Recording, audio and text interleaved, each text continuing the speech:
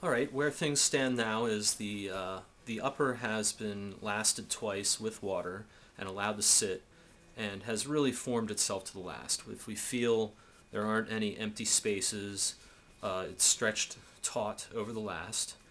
And the next step will be putting the stiffeners in the shoe, which give it its permanence and support and structure. We'll be stiffening the toe and the heel, building what's called a toe puff and a heel counter. We'll be using shoulder leather that's thoroughly skived to make it have a nice smooth transition, and we'll be wetting it with wheat paste or methyl cellulose, or some people make paste out of chestnuts or potatoes, but it's basically all very similar.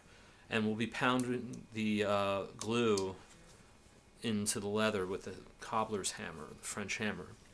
So the next step will be for me to remove all the nails and tightly last just the lining, and then we'll be putting the shoulder leather over that. So I'm going to do that, and then show you the next step.